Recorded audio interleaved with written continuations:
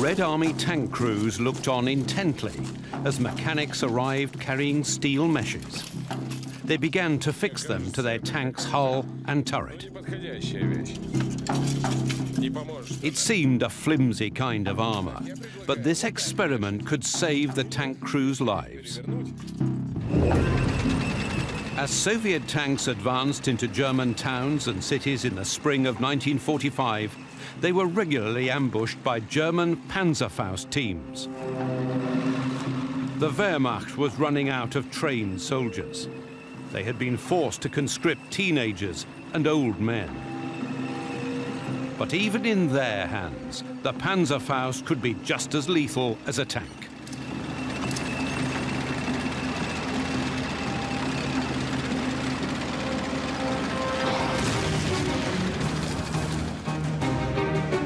The commander of a Soviet Guards tank regiment described the aftermath. Here's a tank standing with the hatches buttoned down. There's a small hole burnt through the turret, just wide enough to put your little finger in. This is a Panzerfaust's work. We have to weld off the hatch, which is locked from inside. We pull 4 dead men from the turret. A hollow charge round has burnt through the armor, and the spitting of melting metal has killed them all.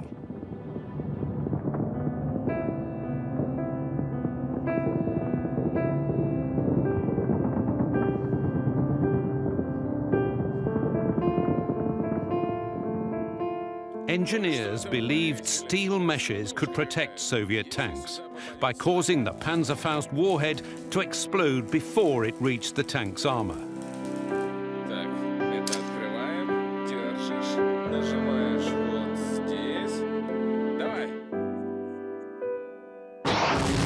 The report read, "The surface of the mesh was torn and bent as a result of the impact. There was a hole in the tank's sloping armor plate. It went right through." So the Panzerfaust could kill a T-34 even if it was cloaked in the protective mesh. Nonetheless, many tank crews adopted this new measure. In this bitter fighting, they were willing to try anything that gave them an added chance of survival. On the 31st of January 1945, tanks of the 1st Belarusian Front reached the Oder River near Kustrin and Frankfurt an der Oder. They crossed without waiting for the infantry to catch up. They had advanced 400 kilometers across Poland. 35 destroyed enemy divisions and hundreds of thousands of prisoners lay in their wake. They were now just 100 kilometers from Berlin, the lair of the Nazi beast. But now, the Stavka Soviet High Command ordered a halt. The frontline troops needed resupply and rest before they were ready to begin the final assault. In March 1945, Pomerania to the north and Silesia to the south were cleared of German troops. The flanks were secure for the drive on Berlin. The Germans attempted a counterattack at Kustrin, but it ended in complete failure. In the process, some of the last armored forces available for the defense of Berlin were destroyed.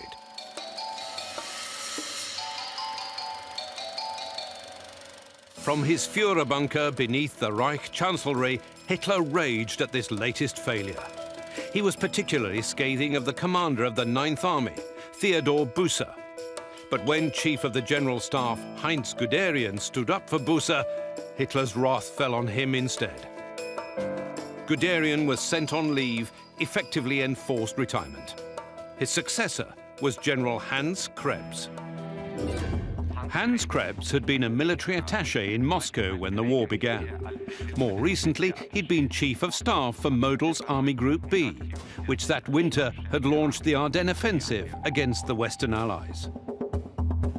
During his career, Krebs had shown a talent for planning defensive operations. Now, Hitler expected a miracle from him in Berlin. As Guderian packed his bags, an old acquaintance of his was preparing for the final push on Berlin. He was the Soviet general Semyon Krivoshein. The two men had met in September 1939 in Poland during the Nazi-Soviet carve-up of the country. Semyon Moiseyevich Krivoshein began his military career in 1918 with the cavalry. In 1939, as part of the Nazi-Soviet partition of Poland, his brigade occupied Brest in modern Belarus. This was when Krivoshein met Guderian, the German general responsible for handing over control of the city to the Soviets. In 1945, Krivoshein commanded the 1st Mechanized Corps. It was the only unit of the 1st Belarusian Front to be completely equipped with American Sherman tanks. 1st Mechanized Corps was on the eastern bank of the Oder River, but every night its soldiers crossed the river to help dig emplacements for guns and tanks. On the night of the 15th of April, the Corps crossed the Oder to take up these prepared positions. As Hitler ranted and raved at his generals, commander of the 1st Belarusian Front, Marshal Zhukov, was summoned to Moscow. He and Stalin were to discuss details of the final assault on Berlin. Zhukov had prepared two plans for the offensive on the German capital. Plan A envisaged a thrust from the Kustrin bridgehead. Plan B from the bridgehead near Frankfurt. The Germans would be kept guessing as to which was the real line of advance, forcing them to disperse their troops. But bad news awaited Zhukov in the Kremlin. In his memoirs, he described a late-night meeting with Stalin. He was told, "The German front in the west has completely collapsed. The Germans don't seem to be willing to take any measures to stop the advance of the Western Allies." British and American troops had crossed the Rhine. They had destroyed German Army Group B on the Ruhr. Their armored divisions were advancing rapidly towards Berlin. Although the Allies had agreed at Yalta that Berlin would be in the Soviet zone of occupation, the Western Allies hadn't ruled out entering the city before the Red Army. Winston Churchill had expressed his opinion to the American president. Russian armies will no doubt enter Vienna. If they also take Berlin, will not their impression that they have been the overwhelming contributor to our common victory be unduly imprinted in their minds? I therefore consider that should Berlin be in our grasp, we should certainly take it. Zhukov understood. He put forward the plan that could be implemented most rapidly, a single assault from the Kustrin bridgehead. Marshal Konyev, commander of the 1st Ukrainian Front, also flew to the Stavka headquarters in Moscow. In his memoirs, Konyev recalled, "The Chief of Staff read aloud a telegram, the point of which was that the Western Allies were preparing an operation to capture Berlin." Stalin addressed Zhukov and myself. "So, who is going to take Berlin? Are we or are the Allies?" I was the first to answer. "We shall take Berlin, and we'll take it before the Allies." The General Staff worked night and day as they planned the operation. One of the directives received by the 1st Belarusian Front ran as follows. After the German defenses have been breached, tank armies are to be introduced on the line of the main thrust to enable the envelopment of Berlin from the north and northeast. The purpose of this maneuver was to block the Western Allies' eastward advance on Berlin. The prize was not for sharing. Zhukov planned to deliver the main thrust through the Silov Heights, held by General Weidling's 56th Panzer Corps. Then the Soviet armies would race west and establish a perimeter in the suburbs of Berlin. This cordon would prevent German forces retreating into the city. Konyev was unhappy that he was not making the main assault on Berlin. Instead, his front would encircle the city from the southwest.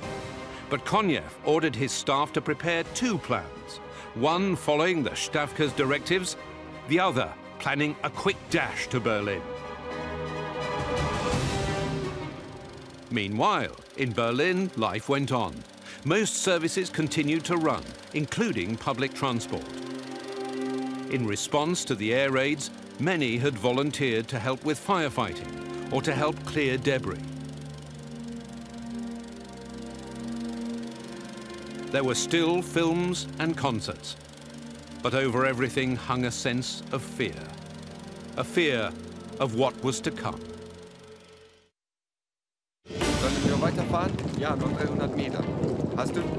Berlin bore the unmistakable scars of war. Cratered streets and scorched, ruined buildings. Now Berliners helped to build barricades as the city prepared to defend itself. Berlin's barricades were made of wood, stone and rails. They could be up to 2.5 meters high and 4 meters thick. They made many streets completely impassable, and the approaches to them were mined.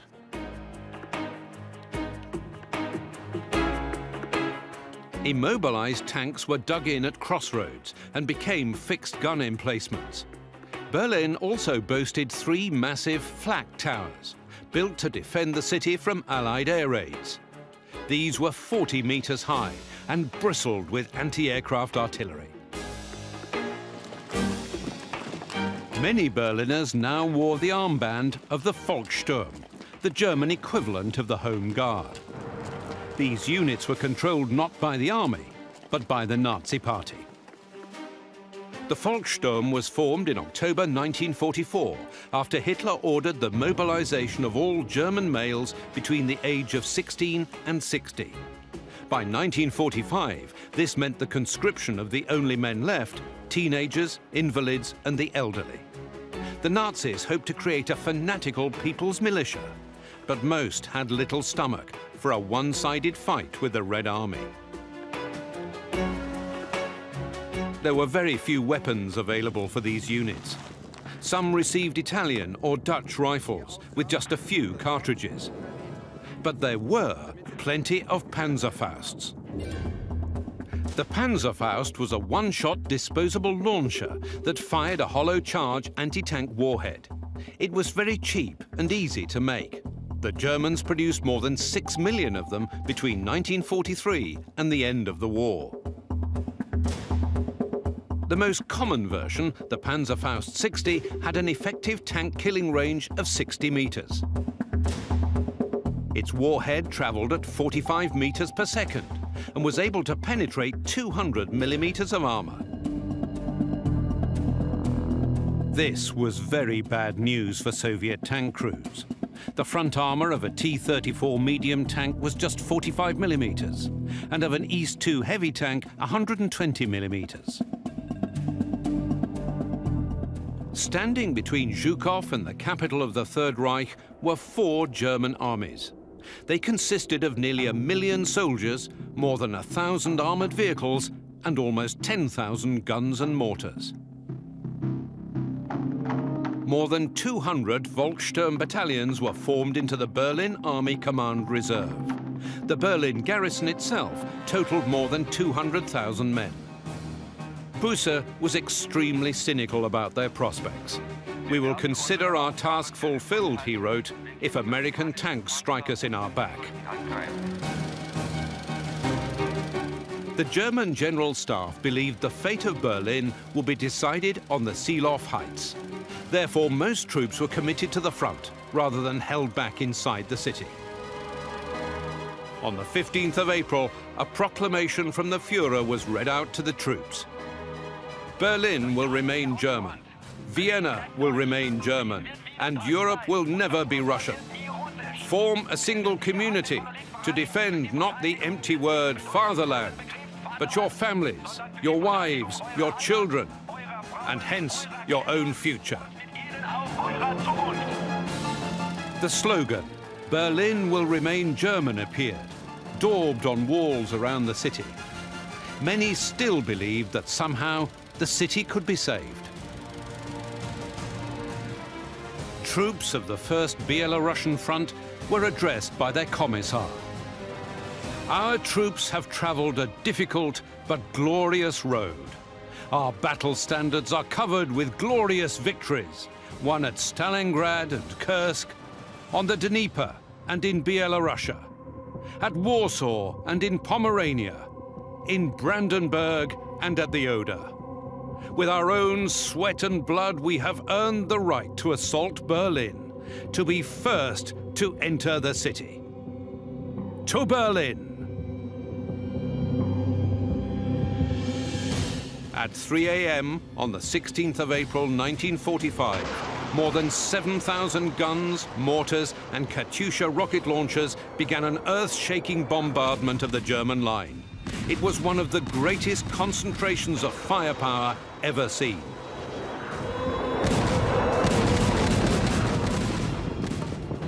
In Berlin, the bombardment was heard like the sound of distant thunder. In houses closer to the front, pictures fell off walls and windows shattered. In Müncheberg, the cross tumbled from the church spire.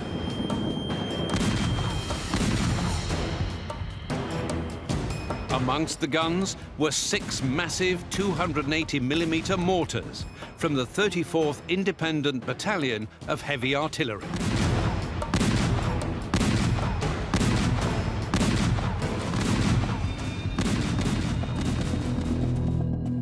When the bombardment stopped, 150 giant searchlights were switched on, pointed straight at the German lines.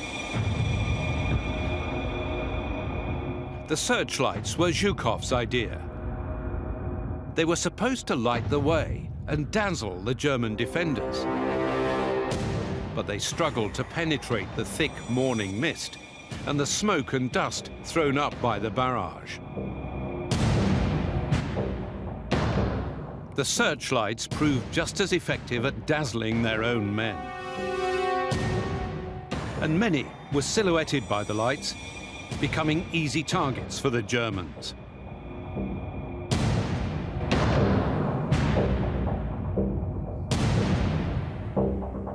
The Germans had known the initial bombardment would be massive. So most of their troops had already been withdrawn to the second line. This allowed Soviet troops to advance the first few kilometers with relative ease. As the sun rose, the searchlights were turned off. Despite the early success, it was clear by afternoon that there had been no immediate breakthrough. The Silov Heights were defended by a network of machine gun nests and gun emplacements. It was a slow and bloody process for the Soviet infantry to fight their way through. The advance of the First Belarusian Front was supported by 800 Soviet aircraft. Unchallenged by the Luftwaffe, they arrived overhead to batter the German positions.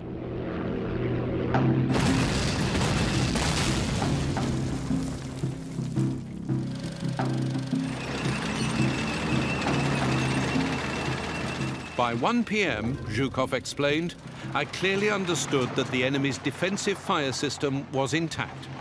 So to reinforce the attacking troops and ensure a breakthrough, we decided to feed both tank armies into the battle. His decision created huge traffic jams on the approaches to the Silov Heights. Tanks, artillery tractors and supply trucks all struggled to get forward. By committing his tank armies to the battle, Zhukov had altered the plan that he'd agreed with the Stavka. It showed desperation, and Stalin was not happy. He rang Zhukov to reprimand him for this unauthorized use of the tank reserve, and he demanded to know when the breakthrough would be made. Zhukov tried to remain calm. The enemy's defenses at the Silov Heights will be breached tomorrow, he told Stalin. Now, Zhukov had to make it happen.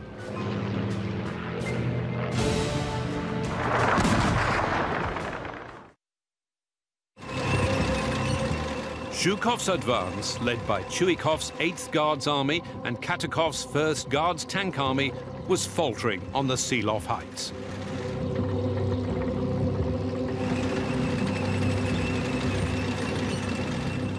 Meanwhile, Marshal Konyev's 1st Ukrainian front was advancing towards the Nysa River and the forests southeast of Berlin. The Germans had no forces here able to withstand his assault.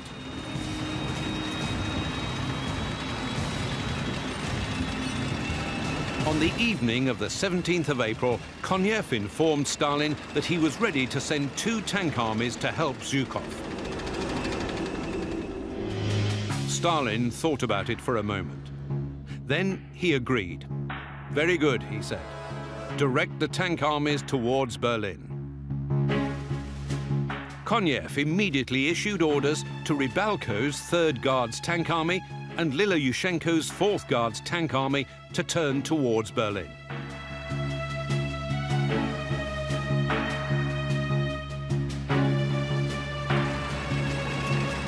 At the Nysa River, Rybalko's troops found a ford, no more than a meter deep. Rather than wait for bridging equipment, his tank crews made their vehicles watertight and drove straight across.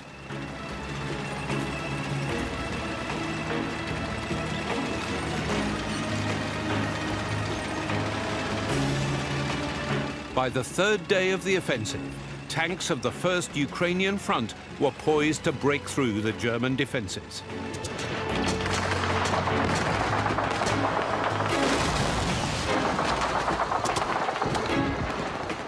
At the same moment, Zhukov's troops were at last about to break through German positions on the Silov Heights. General Krivosheyn's motorized infantry had managed to capture an intact bridge at the town of Platkov.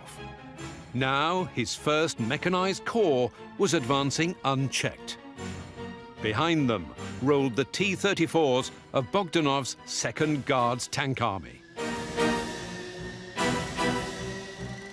On the 20th of April, wrote General Weidling, commanding the German defense, "Our units, having suffered huge losses and exhausted to extremity, could no longer withstand the pressure of the Russian assault." Weidling's corps was outflanked on both sides. That evening, Zhukov entrusted General Semen Bogdanov with a historic mission: to lead his 2nd Guards Tank Army into Berlin and to become the first Soviet troops to enter the enemy capital.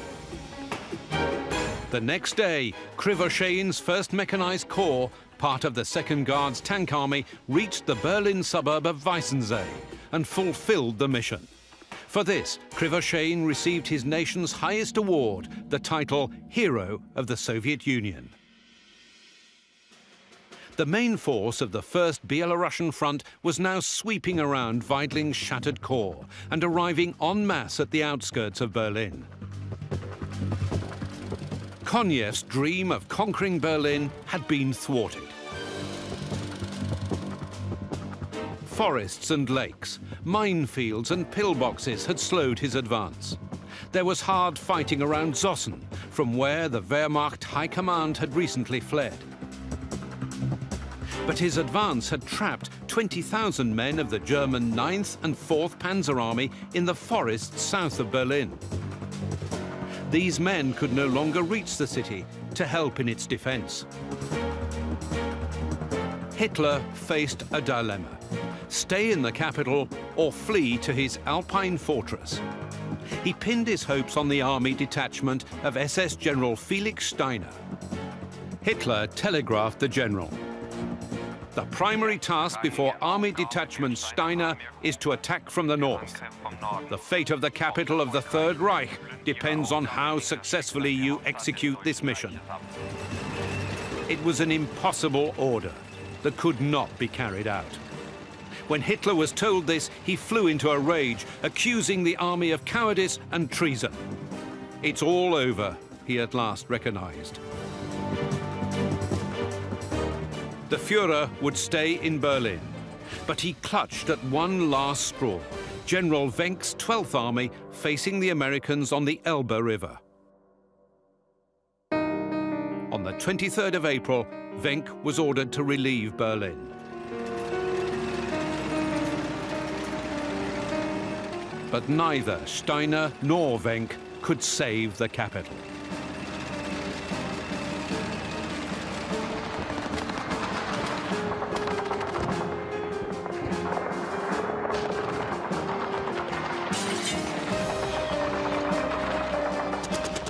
The Berlin garrison was formed from a host of shattered army and SS divisions, supplemented by Volkssturm battalions, police and air defense units, about 120,000 men in total. It was not enough, although many of the SS men were prepared to fight until the end.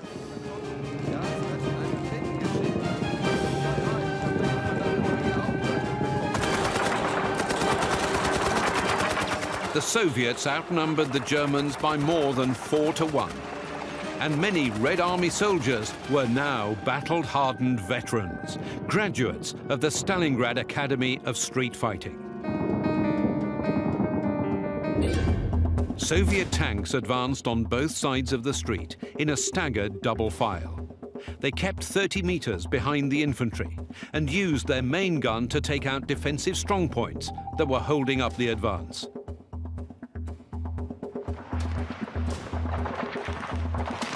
Infantry squads and snipers worked to flush out the German Panzerfausters. The Soviets knew that the Panzerfaust had a short range, about 60 meters, so tanks would pull up 150 meters from an enemy-held building and shell it from a safe range.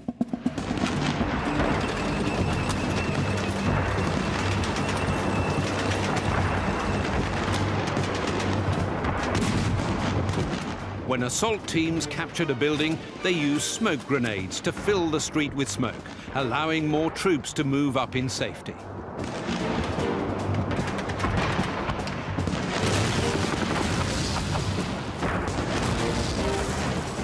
General Krivosheyn's mechanized corps was redeployed to the northwestern suburbs.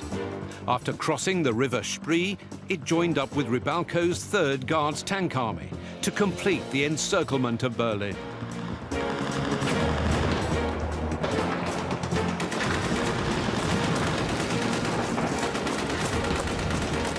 The river Spree curled through the German defenses. In places, the river was 200 meters wide. The Germans considered this an impenetrable barrier, and so the south bank was lightly defended. The appearance of Soviet motorboats was therefore an unpleasant surprise for the Germans. These boats of the Dnieper fleet had been transported by road and were now launched onto the Spree. The amphibious assault succeeded in establishing a foothold across the river. Reinforcements were then quickly ferried in to shore up the position.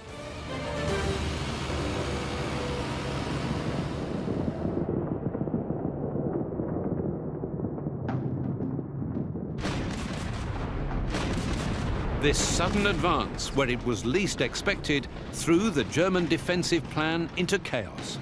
Several blocks were given up without a fight as units raced back to avoid being cut off. The Red Army troops were all aiming for one spot: the Reichstag building. The Reichstag building was completed in 1894. In the interwar period of the Weimar Republic, it was where the lower chamber of the German parliament met. In 1933, shortly after Hitler came to power, it caught fire in suspicious circumstances. Hitler accused the communists of starting the fire as part of a plot against the government. The next day, the Reichstag fire decree gave the Nazi Party emergency powers to deal with its political opponents. In effect, It was the death of democracy in Germany. The Reichstag building no longer had a purpose. The center of government was now located somewhere else entirely, inside the Führer bunker, 25 feet beneath the garden of the old Reich Chancellery. The bunker had been built during the war in complete secrecy. By April 1945, it had become Adolf Hitler's permanent residence and the site of his military headquarters. According to those who experienced life inside the bunker, the place smelled of wet cement, and there was a constant drone from the ventilation system. It was claustrophobic, but impervious to bombs and shells. The Red Army didn't know about the Führer bunker, even as their tanks fired onto the Reich Chancellery itself.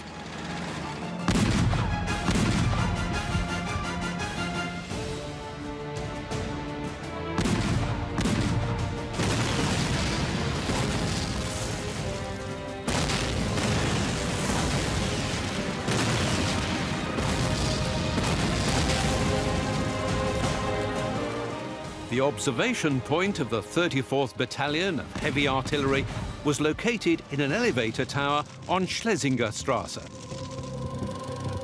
They couldn't see the Reichstag, only flames and smoke. On the 27th of April, their unit was ordered forward. As the artillery spotters looked for a new vantage point, their telephone rang.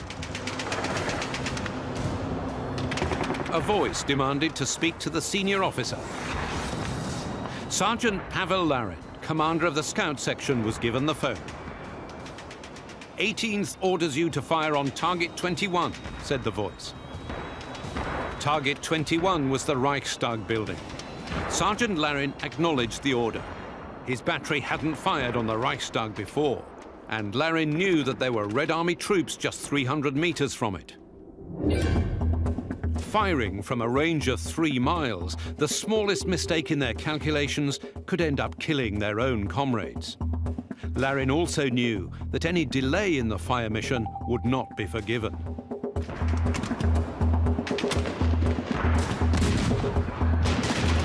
The BR-5 heavy mortar fired an anti-concrete round that weighed 246 kilograms and carried 58 kilograms of explosive. This shell made a crater 10 meters wide and 6 meters deep.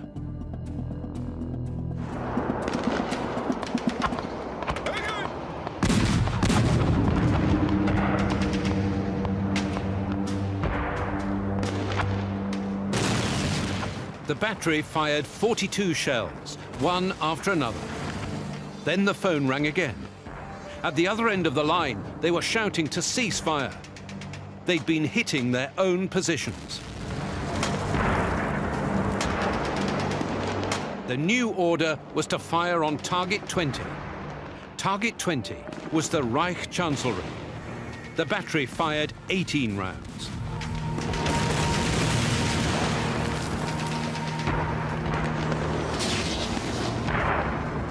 The forward unit came back on the phone. Good shooting.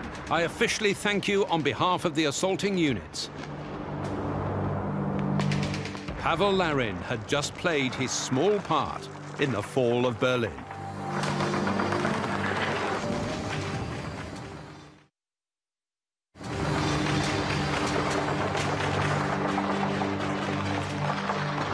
The Soviet Third Shock Army was leading the race to the Reichstag. Its commander was Vasily Kuznetsov, the same Kuznetsov who'd faced the Germans on the first day of the war, near the Belarusian town of Grodno, as he struggled to save his Third Army from encirclement. His war looked like it would finish in the Baltic, where he'd been a deputy front commander.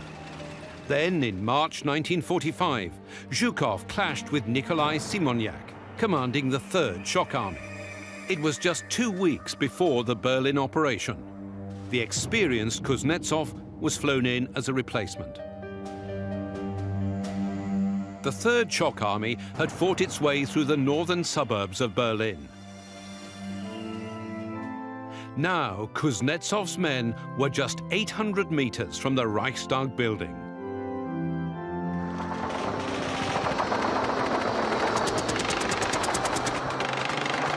The first attempt on the Reichstag took place on the 29th of April. But the attacking troops were fired on from the rear by Germans in the Kroll Opera House. So first, the Opera House had to be cleared. Soviet infantry attacked again at 11:30 a.m. on the 30th of April.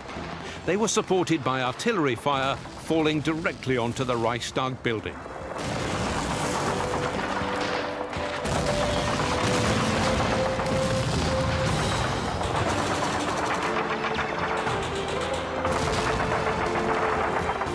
At 10:30 p.m., the victory banner finally flew above the Reichstag building.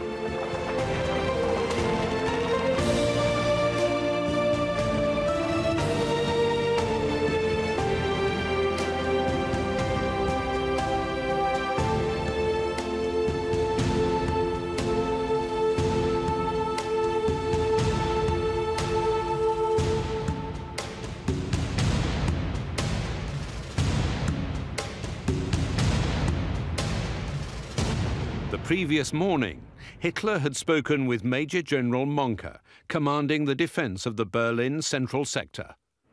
He asked him, "How long will you be able to hold out?" 20 to 24 hours maximum, came the reply. That evening, Hitler ordered a report on the status of Wenck's 12th Army. The answer came at 1 a.m. Wenck had been forced to abandon his attempt to relieve Berlin. 14 hours later, Hitler shot himself. His body was carried to a shell hole outside the entrance to the Führerbunker, covered in petrol and burned. Under a white flag, a delegation led by Chief of the General Staff Hans Krebs approached the Soviet lines. They were taken to see General Chuikov at 8th Guards Army headquarters. Krebs informed Chuikov of Hitler's death and the formation of a new German government under Grand Admiral Dönitz. But Chuikov refused to negotiate. His demands were simple and to the point. He wanted the immediate and unconditional surrender of the Berlin garrison. The Germans refused. The fighting went on. After returning from his failed negotiations, General Krebs committed suicide in the Führerbunker on the 1st of May. It fell to General Weidling to surrender the Berlin garrison and end the fighting. Weidling contacted the Soviets by radio. "Please cease fire. We will send truce envoys to the Potsdam Bridge at 12:50 p.m. Berlin time." The arrangements of the surrender were agreed at these brief negotiations. At about 6 a.m. the next day, the 2nd of May, the headquarters of the Berlin garrison crossed the front line and surrendered. From captivity, Weidling issued his last order. On the 30th of April, the Führer committed suicide, thus abandoning those who had sworn loyalty to him. The situation makes further resistance meaningless. I order the immediate cessation of resistance. This order was relayed through loudspeakers. The Germans began to put down their weapons. The Battle of Berlin was one of the largest battles in history. About 3.5 million men fought on both sides. During the campaign, Red Army soldiers liberated hundreds of thousands of prisoners from German concentration camps. Amongst them were more than 200,000 foreign nationals. They included Édouard Herriot, the former Prime Minister of France, and General Otto Ruger, commander of the Norwegian army.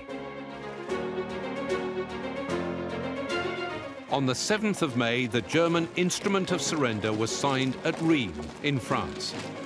The signatories were the German General Alfred Jodl, US General Walter Smith, Soviet General Ivan Susloparov and French General Francois Seves as the official witness.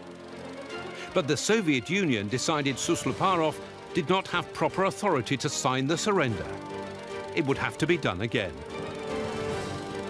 And so, on the 8th of May, 10:43 p.m. Central European Time, Field Marshal Keitel, representing the German army, General Stumpf of the Luftwaffe, and Admiral von Friedeberg of the Kriegsmarine signed another act of surrender in Berlin in the presence of Marshal Georgy Zhukov and Air Chief Marshal Sir Arthur Tedder.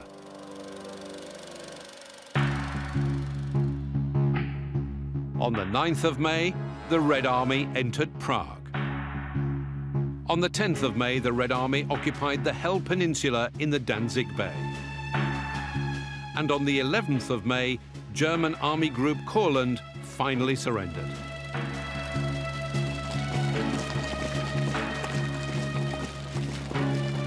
In these last days of the war, 1.2 million German soldiers were taken prisoner, including 101 generals. On the 24th of June, a victory parade was held in Moscow's Red Square. Marshal Rokossovsky commanded the parade. Marshal Zhukov inspected the troops.